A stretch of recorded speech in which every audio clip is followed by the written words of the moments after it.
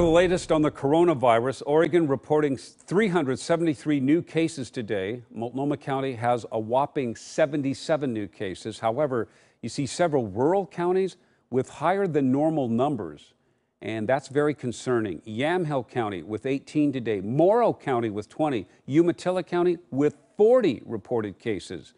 The ongoing daily infections in Umatilla forced the governor to shut down the county once again. Our Lisa Balick digging deeper into the problems that county faces as it tries to flatten the curve. Lisa?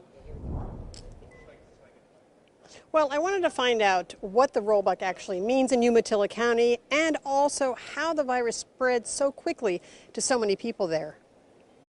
Then I had to call my employees to let them know that as of noon today, they were going to be unemployed for up to the next 21 days. In Pendleton, hair salon manager Amber Reeder had to quickly reach clients as well last night to let them know business was shutting down at noon. I was kind of expecting it a little bit.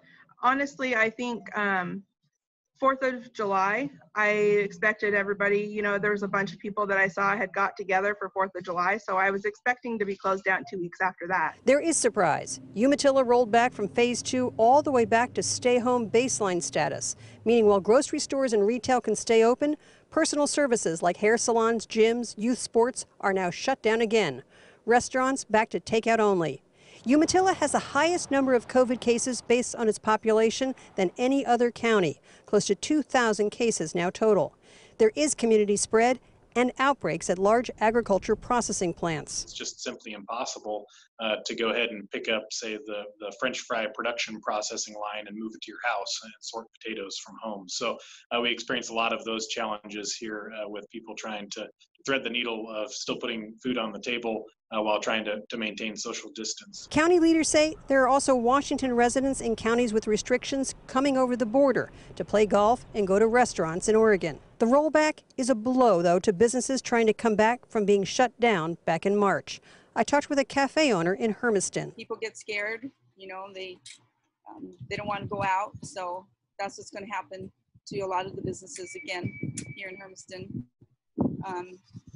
It's going to make it hard to make payroll. We're going to have to let people off. And it may be just the first of many counties having to shut down again. Again, keep in mind both Multnomah County here and Marion County, where we're seeing a large number of cases, are now on that watch list, the same watch list that Umatilla and Morrow were on earlier this month. A big warning, a big red flag about what could be ahead right here as well. Live in Southwest Portland, Lisa Balick, KOIN 6 News.